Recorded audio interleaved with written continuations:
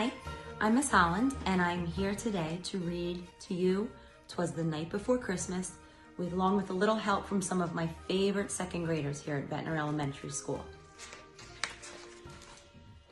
'Twas the night before Christmas, when all through the house not a creature was stirring, not even a mouse. The stockings were hung by the chimney with care, in hopes Saint Nicholas soon would be there. The children was nestled all snuggled in their beds quietly, vision of sugar plums dancing in their heads. And Ma in her kerchief and I in my cap had just settled our brains for a long winter's nap.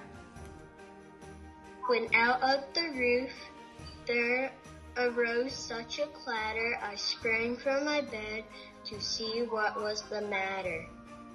Away to the window I flew like a flash, tore open the shutter and threw up the sash.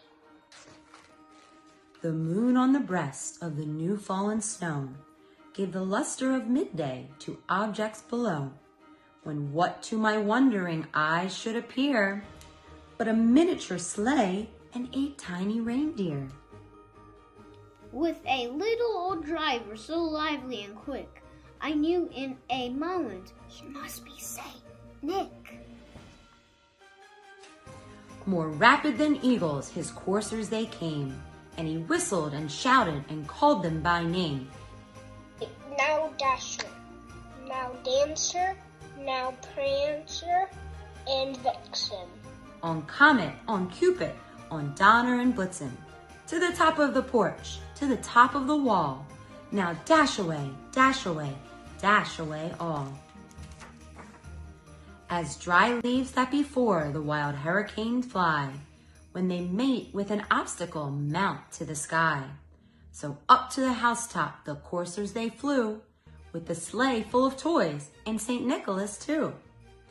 And then in a twinkle I heard on the roof the piercing and pawing of each little hoof. As I drew in my head and was turning around down the chimney, St. Nicholas came with a bound.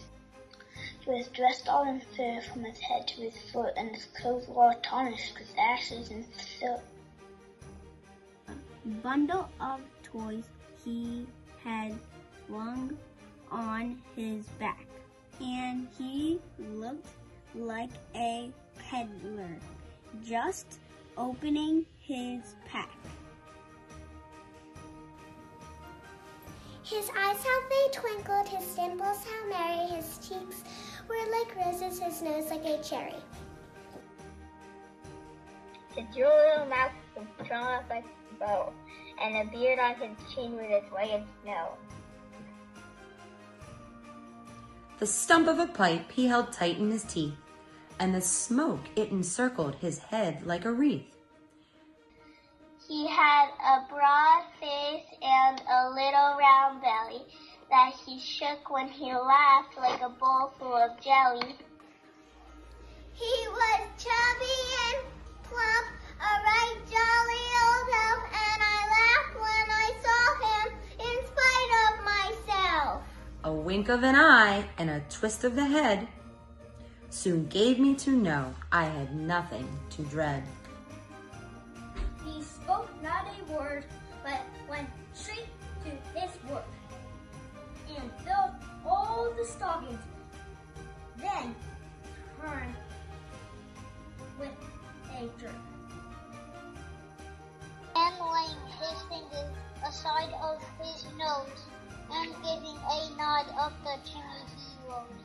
He sprang to his sleigh, to his team, and gave a whistle, and away they all flew like a down of the thistle.